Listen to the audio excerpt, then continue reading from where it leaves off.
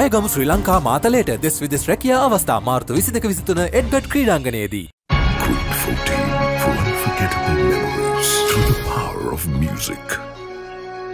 අද පරිසරය ගැන හුඟක් සාකච්ඡා වෙච්ච නිසා මම කියන්න කැමති පරිසර පාර්ලිමේන්තුව ක්ලයිමට් පාර්ලිමන්ට් කෝකස් එකක් සංසදයක් හෙට 21 වෙනිදා සවස් 2ට පාර්ලිමේන්තුවේ තියෙන ඔක්කොම മന്ത്രിවරුන්ට ආරාධනාවක් තිබෙනවා ඒ පිළිබඳව. අද අපි කතා කරන්නේ ගරු මහින්ද යාප අබේවර්ධන කතානායක ධූරයට පත්වීමෙන් පසු එම තනතුරේ කටයුතු කිරීමේදී ස්වාධීනවත් අපක්ෂපාතීවත් කටයුතු නොකරපු අවස්ථා කීපයක් පිළිබඳව තමයි අද මේ විශ්වාසභංග යෝජනාව ගෙනල්ලා තියෙන්නේ. දැන් මම පළමුවෙන්ම සඳහන් කරන්න ඕනේ මාර්ගගත ක්‍රමවේද සුරක්ෂිතභාවය පිළිබඳ පණ කෙටුම්පත සම්මත කරන අවස්ථාවේදී ලොකු ගැටලු ප්‍රශ්න ඇති වුණා. වගන්ති 57ක් විතර තිබුණා. ඒකේ 31ක් ශ්‍රේෂ්ඨාධිකරණය තීරණය කළා විවස්ථාවට පටහැනි කියලා. විවස්ථාවට පටහැනි වුණාම ඒ අවස්ථාවේදී ක්‍රම දෙකයි තියෙන්නේ. එකක් ඒක වෙනස් කරන්න සංශෝධන මගින් ඒතර සාමාන්‍ය බහුතරයකින් ඒක සම්මත කරගන්න. නැත්තම් ඒක එහෙමම සම්මත කරගන්නවා නම් වෙනසක් නොකර 3/2 ඡන්දයක් තියෙන්න ඕනේ. නැත්තම් ශ්‍රේෂ්ඨාධිකරණයෙන් කිව්වොත් සමහර ඒවාට ජනමත විචාරණයකුත් තිබිය යුතුයි. දැන් එහෙම දෙයක් අපි දැක්කෙම නැහැ. ඉතින් අපි දැක්කම පනතේ 13 වෙනි වගන්තිය ආණ්ඩුක්‍රම ව්‍යවස්ථාවේ 12.1 වගන්තියට අනනුකූලව මේක එකක් ගැන මෙතන කතා කරන්නේ. මේක සම්මත කරගත්තා. ශ්‍රේෂ්ඨාධිකරණයේ තීරණය තිබියදී එම සංශෝධනයේ සිදු කර නොකර සාමාන්‍ය බහුතරයකින් තමයි ඒක සම්මත කළගත්තේ. ඊට පස්සේ 17 වෙනි වගන්තියේ ඒකම සිදු වුණා. අනනුකූලවම ඒකෙත් බහුතරයක් නොමැතිව ඒ ආකාරයෙන්ම සාමාන්‍ය ඡන්දයකින් සම්මත කරගත්තේ. ඊට පස්සේ පනතේ 20 33 6 34 1 35 1 වගන්ති ආණ්ඩුක්‍රම ව්‍යවස්ථාවට අනනුකූල බවත් ඒ අනුව විශේෂ බහුතරයකින් සම්මත කරගන්න ඕනේ. නමුත් ඒක කළේ නැහැ. ඒකත් නිර්දේශය මෙතන ශ්‍රේෂ්ඨාධිකරණයේ සිදු කළ සංශෝධනයේ සිදු කළ යුතු බවට ශ්‍රේෂ්ඨාධිකරණය තීරණ කර තිබියදී ඒකත් සංශෝධනය නොකර සාමාන්‍ය බහුතරයකින් සංශෝධනය කරගත්තා. ඊට පස්සේ 21 වෙනි එකත් අනනුකූලයි. මෙතන හැබැයි පොඩි වෙනසක් තිබුණා. එම වගන්තිය සාමාන්‍ය බහුතරයකින් සම්මත කර ගන්නවා කියලා නීතිපතිවරයා කිව්වා. නීතිපතිවරයා කියලා නීතිපතිවරයා එතකොට කියනවා කිව්වහම සාමාන්‍යයෙන් එවනවා මොකද්ද කරන්න ඕනේ වෙනස කියලා එවනවා. නමුත් ඒක තිබියදී ඒ ආකාරයෙන්ම කටයුතු නොකර එම වගන්තියත් සාමාන්‍ය බහුතරයකින් සම්මත කර ගත්තා. ඊට පස්සේ කෙටුම්පතේ 22 වන වගන්තියත් අනනුකූලයි. ඒකත් ඒ ආකාරයෙන්ම බහුතරයකින් සාමාන්‍ය බහුතරයකින් සම්මත කර ගත්තා. 30 වෙනි වගන්තියටත් ඒකමයි කළේ. දැන් මේවා කරලා සම්මත කළාට පස්සේ ශ්‍රී ලංකා මානව හිමිකම් කොමිෂන් සභාව ශ්‍රේෂ්ඨාධිකරණයේ තීරණය අනුව ක්‍රියා කළේ නැහැ කියලා ඒ අය ලියුමක් ලිව්වා. එසේ කටයුතු නොකිරීම නිසා දැනටම පනත පවතින ආකාරයට ඒ සම්මත කර ගැනීම සඳහා අවශ්‍ය ඡන්ද ප්‍රමාණය පාර්ලිමේන්තුවේදී ලැබී ඇත්ද නැද්ද යන්න පිළිබඳව බලවත් ප්‍රශ්නයක් තියෙනවා. ඉතින් මේ ඇවිල්ලා ශ්‍රී ලංකා මානව හිමිකම් කොමිෂන් සභාව. එසේම මාර්ගගත සුරක්ෂිතභාවය පිළිබඳ පනතේ 3 වෙනි වාරයේ කියවීමේදී විපක්ෂයේ ප්‍රධාන සංවිධායක එතුමා පැහැදිලිවම බෙදීමක් ඉල්ලලා හිටියා. ඒ බෙදීමටත් ඉඩ දුන්නේ නැහැ. ඒකත් නොසලකා හැරියා. ඒ 3 වෙනි වර කියමේ ඡන්දයකින් තොරව සම්මත කරගන්න ඒක ඉඩ හැරියා ඒ අවස්ථාවේදී. එතකොට නීතිපතිවරයා කියපු උපදේශක් පිළිපැද්දේ නැහැ. මානව හිමිකම් කොමිසමේ ලියුමන අහකට දැම්මා. ඒ වගේම විපක්ෂයේ ප්‍රධාන සංවිධායක අර ඡන්දය ඉල්ලා සිටීම ඒකට ඉඩ දෙන්නෙත් නැහැ. ඉතින් මේවා නොකර මෙලෙස කතානායකවරයා ක්‍රියා කළා. ඊට පස්සේ මොනවද කළේ? කතානායකවරයා මේකට අස්සම තැබුවා ඊට පස්සේ. ඉතින් ඒක ගැටලුවක් විශාල ප්‍රශ්නයක්. මොකද අපි හිතන්නේ ඒක ව්‍යවස්ථාවට පටහැනි, ස්ථාවර නියෝගවලට පටහැනි, ඒක කරන්න තිබුණේ නැහැ. ඊට පස්සේ තව ප්‍රශ්නයක් අපිට ඇති වුණා. 2024 පෙබරවාරි මාසේ ව්‍යවස්ථාදායක සභාවේ රැස්වීමක් තිබුණා. ඒ රැස්වීමේදී ජනාධිපතිතුමා වැඩ බලන පොලිස්පති කෙනෙක්ගේ නම ඉදිරිපත් කළා පොලිස්පති හැටියට පත් කරන්න කියලා. එතනදී 4 දෙනෙක් පක්ෂව ඡන්දය දුන්නා ආණ්ඩු ක්‍රම ව්‍යවස්ථාදායක සභාවේ. දෙන්නෙක් විරුද්ධව ඡන්දය දුන්නා. දෙන්නෙක් ඡන්දය නොදී සිටියා. ඉතින් සාමාන්‍යයෙන් ඡන්දය දෙන්න පුළුවන් කතානායකතුමෙකුට ඕනෑම රටක ලංකාව විතරක් නෙමෙයි සමව ඡන්දය තියෙනවා නම් පමණයි. නැත්තම් කතානායක කෙනෙකුට ඡන්දය දෙන්න බෑ ඕනෑම රටක. හරිද? ඊට පස්සේ මේ කතානායකතුමා ජනාධිපතිතුමාට ඒ පිළිබඳව පෙබරවාරි මාසේ 26 2024 ලියුමක් ලියනවා. ඒ ලියුමනේ මම දැන් මේ සඳහන් කරනවා කෙසේ වුවද ආණ්ඩු ක්‍රම ව්‍යවස්ථාවේ 41 ව්‍යවස්ථාව අනුව ඕඩර් ප්ලීස් මූලාසනයේ සඳහා හර්ෂණ රාජකරණ මහත්මයා.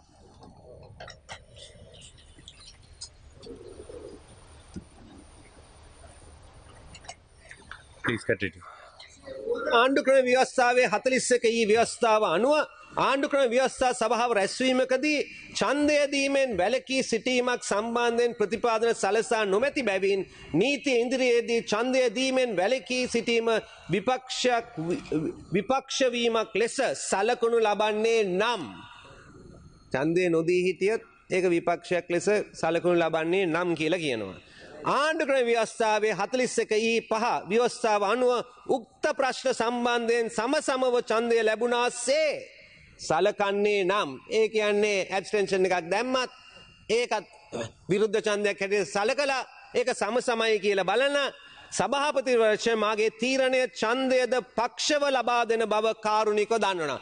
ඉතින් මම මේ ඇබ්ස්ටෙන්ෂන් එක සලකනවා විරුද්ධව දුන්න ඡන්දයක් හැටියට. ඊට පස්සේ මම කියනවා 4-4 සමයි කියලා. ඊට පස්සේ ජනාධිපතිතුමා ලියලා කියනවා මම මේක හරියටම මම ඡන්දය පක්ෂව දෙනවා බව කාරුණිකව දන්වන්න කියලා. අනේ මම නම් දන්නේ නෑ මේ කොහොම මේවා මේවා ගැන මෙහෙම සඳහන් කරනවද කියලා. ඇත්තටම මට අහන්න තියෙන ප්‍රශ්නය මේකයි කතානායකතුමාගේ. මම මේක ඇහුවා මීට ප්‍රථමයෙන් මට පිළිතුරක් ලැබුණ නැහැ. මම ඇහුවා ව්‍යවස්ථාදායක සභාවේ රැස්වීම වෙලාවේදී එතුමා ඡන්දය දුන්නද නැද්ද කියලා. මම ඒ ඇහුවේ ප්‍රශ්නය. මොකද නැත්තම් එතුමා කාගේ රූකඩේද? ඒ විතරක් නෙමෙයි. ජනාධිපතිතුමා ඊට පස්සේ පත්වීම කරනවා. මේ ලියුමන දැකලා. ඒතර අහන්න වෙන ප්‍රශ්නය ඇවිල්ලා ජනාධිපතිතුමත් කාගේ හරි රූකඩයක්ද කියන ප්‍රශ්නය අනිවාර්යෙන්ම අහන්න වෙනවා. ඉතින් මෙතන වෙලා තියෙන වරද මේකයි. ආණ්ඩු ක්‍රම ව්‍යවස්ථාවේ අමුමේ උල්ලංඝනය කරලා තියෙනවා. මේ උත්තරීත ආයතනය. ඒ නිසා මේකට අපිට එකඟ වෙන්නටම බෑ. දැන් මට දැනගන්න ලැබුණ තව කරුණක් මේකත් මම සඳහන් කරන්න ඕනේ. වැලිගම ප්‍රාදේශීය සභාවේ සම්බන්ධීකරණ කමිටුවේ ගරු සභාපතිවරයා හැටියට කතානායකතුමා ඉන්නවා කියලා. නම් මේක මම මෙච්චර කල් දැනගෙන හිටියේ නැහැ. නමුත් මේකත් සුදුසු නැහැ. 2027 ඉඳලා තියෙනවා 2021 ඉඳලා තියෙනවා 2022 ඉඳලා තියෙනවා 2023 ඉඳලා තියෙනවා. මොකද කතානායක කෙනෙක් වුණාම ස්වාධීනව ක්‍රියා කළ යුතුයි. කිසිම මේ වගේ තනතුරක් කතානායක කෙනෙක්ට නොතිබිය යුතුයමයි කියලා සඳහන් කරන්න ඕනේ. I want to basically draw the attention of the House not just to Mahinda Yapa Abeyewardene the Speaker but to the whole concept of the Speaker, and my comments are not limited to the present Speaker. The Speaker's authority in the House is supreme. However, we are not really seeing that demonstrated. Even when the leader of the House today made the comment that this unnecessary discussion has gone on for 2 hours before the main discussion happens, it doesn't show that the Speaker of the House is supreme in actually controlling the House. The authority is based on the Speaker's absolute and unwavering impartiality. This obligation of impartiality is demonstrated when the Speaker is only entitled to vote in the case of an equality of votes. The Speaker's impartiality is secured only when he remains above all considerations of party or political career, and to the effect he may resign from the party to which he belonged.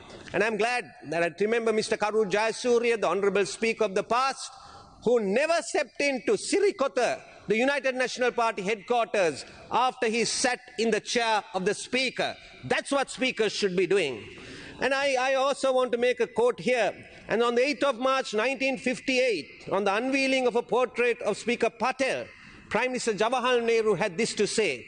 He observed, the Speaker represents the House. He represents the dignity of the House, the freedom of the House. And because the House represents the nation in a particular way, the Speaker becomes the symbol of the nation's freedom and liberty. Therefore, it is right that he should be an honored position, a free position, and should be occupied always by men of outstanding ability and impartiality.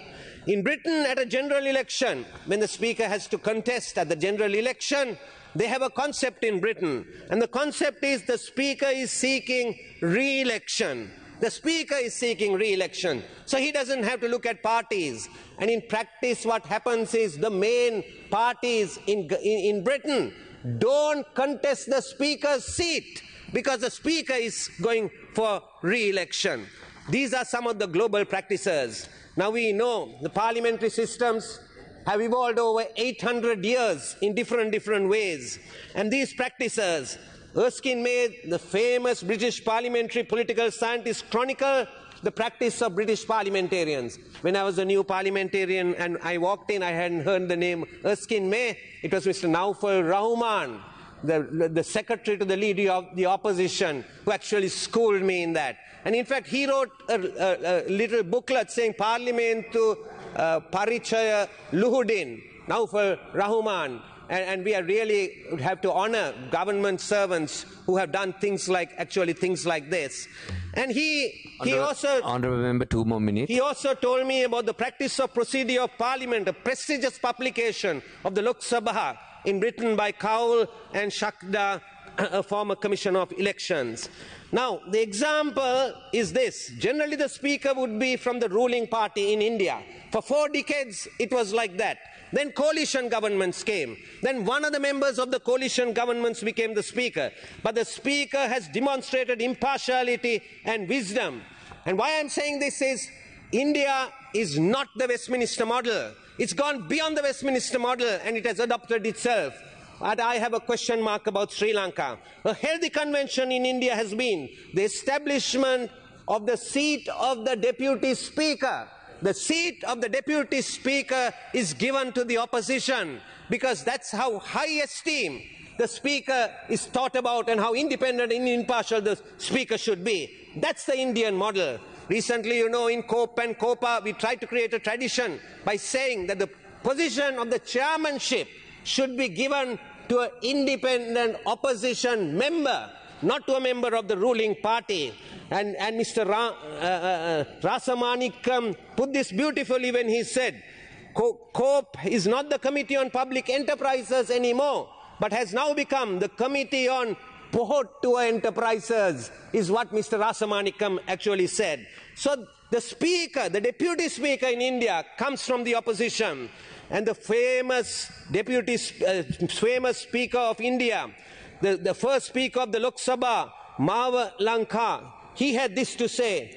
He said this, for real democracy, one has to look not merely in the provisions of the Constitution or the rules and regulations made for the conduct of business in the legislature, but one has to foster a real democratic spirit in those who form the legislature. If this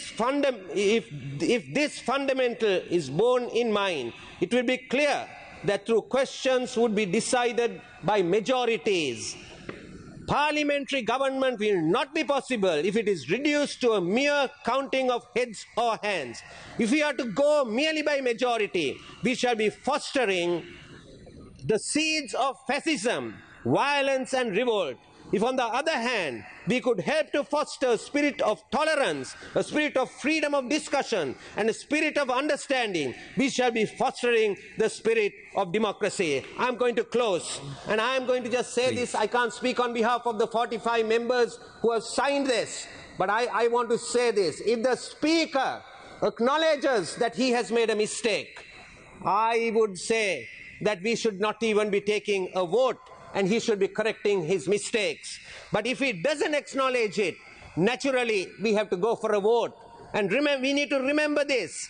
A vote will not correct the situation, wind as up, we know, honourable member. because the vote does not resolve the issuance of confidence and impartiality, which is absolutely required in the office of the Speaker. Thank you for the time given. Thank you. Honorable Rasamanikam. Honorable Chair, I have a concern that I want to raise in this house. ඊයේ දවසේදී COPE කමිටුවේ රැස්වීම වලට අපි ගිහිල්ලා COPE කමිටුව පටන් ගන්න කලින් ඒ රැස්වීමේදී මන්ත්‍රීවරු කීප දෙනෙක් මේ කෝප් කමිටුවේ අපේ සමහර ප්‍රකාශ පත් කරා. එතකොට දැන් ඊයේ හවස PO TV එකේ යනකොට ගරු මුලසුනේ මන්ත්‍රීමනි මේ කෝප් කමිටුවේ අපි කියපු ප්‍රකාශ ඔක්කොම වගේ ඉවත් කරලා තියෙනවා. එතකොට දැන් බලන්න කෝප් කමිටුවේ පළවෙනි වාරයේදීම මන්ත්‍රීවරු ගිහිල්ලා ප්‍රකාශ කරපු එක ඉවත් කරලා තියෙනවා නම් මම පාර්ලිමේන්තු මීඩියා ඩිපාර්ට්මන්ට් එකේ මේක නැහුවම කිව්වා එන්ජිනියරින් ඩිපාර්ට්මන්ට් එකෙන් අහන්න කියලා. එන්ජිනියරින් ඩිපාර්ට්මන්ට් එකෙන් කියනවා මේක ගැන හොයලා බලන්න ඕනේ හොයලා බලලා තමයි පිළිතුරක් දෙන්න පුළුවන් කියලා. එතකොට පාර්ලිමේන්තු මන්ත්‍රීවරුන් ගිහිල්ලා කෝප් කමිටුවේ අපි ප්‍රකාශ කරපු ප්‍රකාශම පළවෙනි කෝප් කමිටුවෙන්ම ඉවත් කරලා තියෙනවා නම් මට දැනගන්න ලැබුණා සභාපතිතුමාට ඒ ඩිස්ක්‍රිෂන් එක තියෙනවා කියලා කවුදෝ කිව්වා. කොන්ට්‍රවර්ෂල් දෙයක් නම් එයාට අයින් කරන්න පුළුවන්. එතකොට පාර්ලිමේන්තුවේ ඇතුලේ කෝප් කමිටුවේ අපි කියන දේවල් එතුමා කොන්ට්‍රවර්ෂල් කියලා හිතලා අයින් කරන්න පුළුවන් නම් මින් ඉස්සරහට මේ කෝප් කමිටුව තුළ ආණ්ඩුවට විරුද්ධව දූෂණ වංචා පිළිබඳ තියෙන දේවල් කොච්චරනම් අයින් කරයිද? මේක ඉතාමත්ම බැරෑරුම් ප්‍රශ්නයක් මුලසුනේ මන්ත්‍රීතුමනි. මේක ගැන වහාම පරීක්ෂණයක් පවත්වන්න කෝප් කමිටුවේ සභාපතිතුමාට පුළුවන් නම් එහෙම පාර්ලිමේන්තු මන්ත්‍රීවරුන්ගේ කරුණු ඒකෙන් ඉල්ලා අස් කරන්න. අපි කිව්වේ ඇයි ඉල්ලා අස් වෙන්න කියන හේතුව විතරයි. ඒකම කොන්ට්‍රවර්ෂල් කියලා ඉල්ලා අස් ගන්න පුළුවන් නම් ඇත්තටම කොන්ට්‍රවර්ෂල් දේවල් කීයක් ඉල්ලා අස් කරයිද? රටේ ජනතාව මේක ගැන අවදියෙන් ඉන්න ඕනේ. මේ කෝප් කමිටුව නෙවෙයි එරාන් මන්ත්‍රීතුමා මම ඊයේ කිව්වේ